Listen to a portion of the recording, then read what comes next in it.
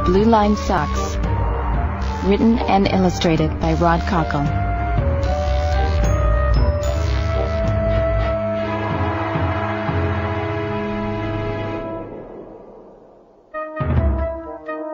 Daylight touched the neighborhood rooftops as the professor ran into an empty street. The wild-haired scientist darted toward an open garage and found the perfect place to hide his invention.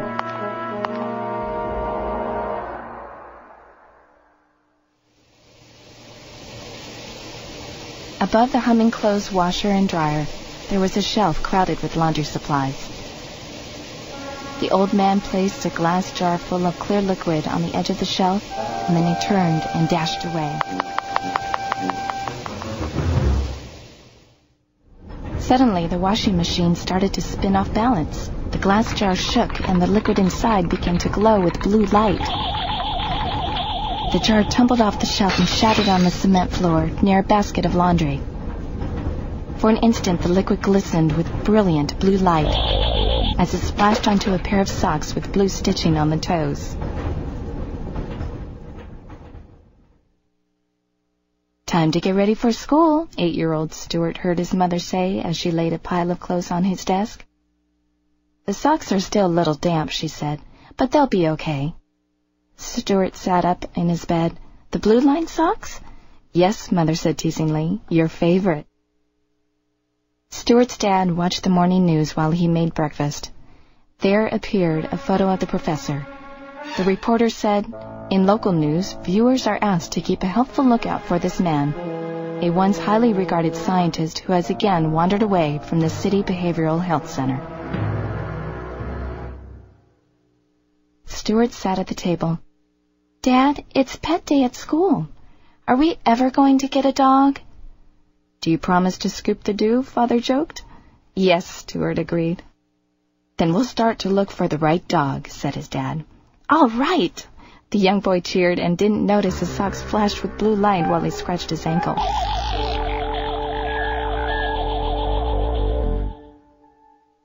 Every day, Stuart walked the same way to school. He crossed the street at the corner and walked on the opposite side of the old Amsley house.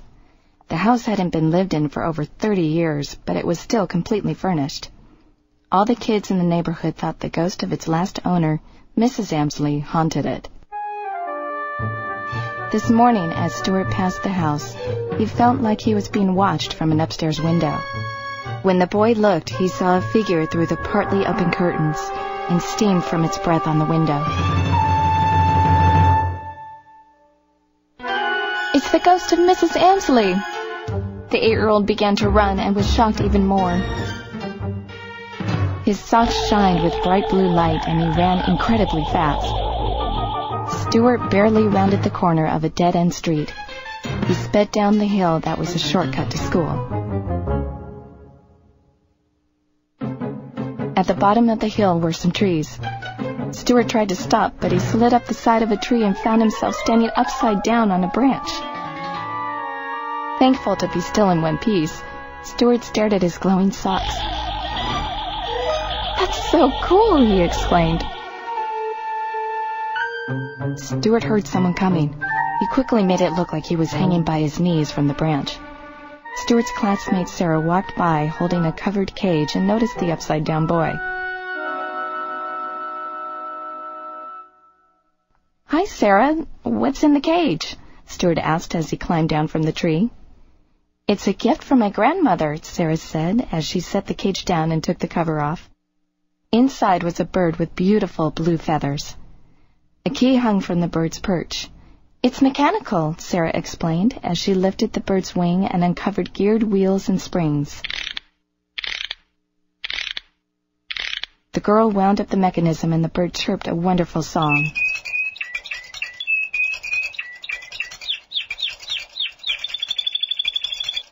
"Wow," whispered Stuart in amazement.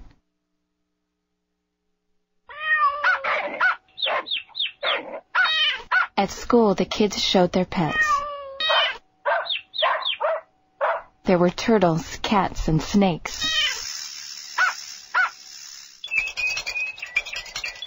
When Sarah showed her bird to the class, the boy that sat in front of Stuart turned around. His name was Charles, and he sneered at Stuart. "That's not even real, but it's better than what you have, which is nothing." Charles' dog smelled something strange. The dog crawled under the desks and sniffed Stuart's socks. He bit onto one of the socks and started to pull.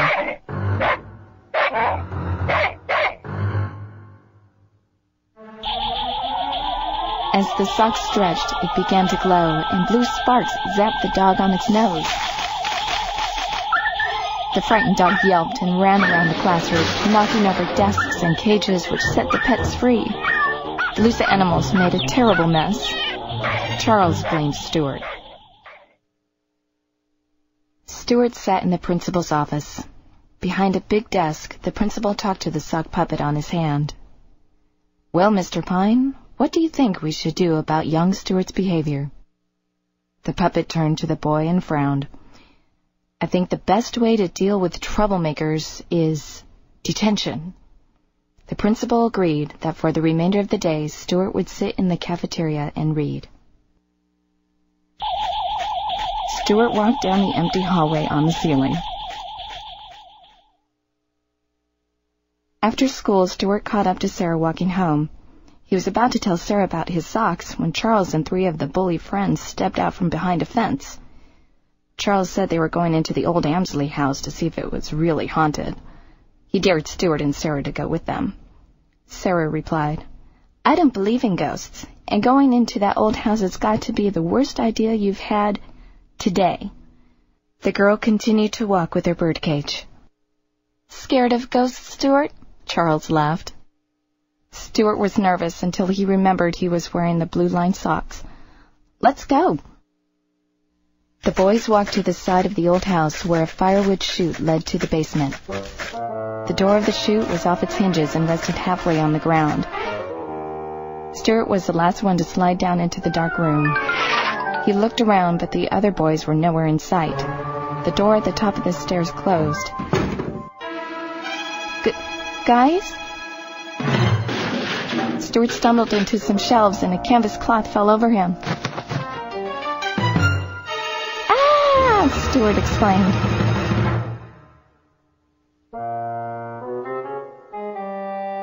Up on the main floor, the 4 boys were planning to frighten Stuart. They laughed as they pulled sheets off the furniture and over their heads to look like ghosts.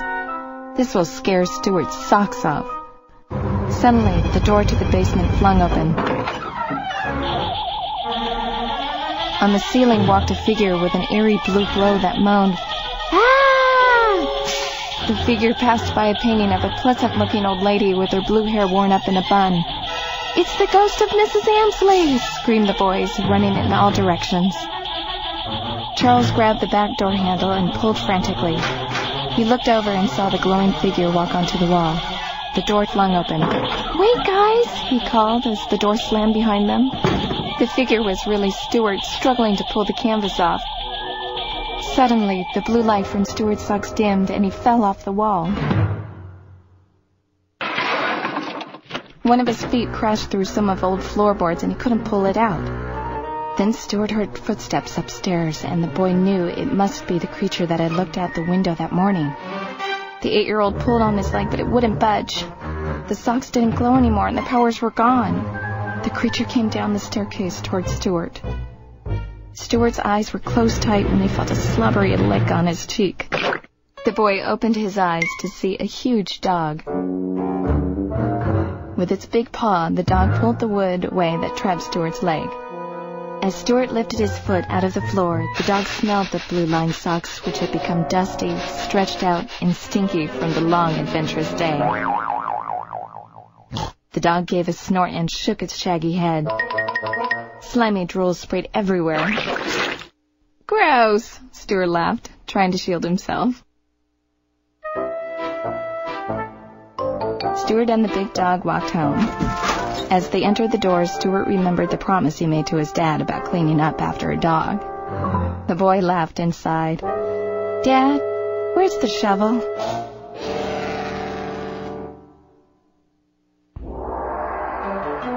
At dawn the next morning in another part of the city, the professor ran up to an apartment building. On the steps of the building were flower planters made from things like a cracked tea kettle and worn-out roller skates. The inventor placed a shiny tin can full of dirt on the steps, and then he turned and dashed away.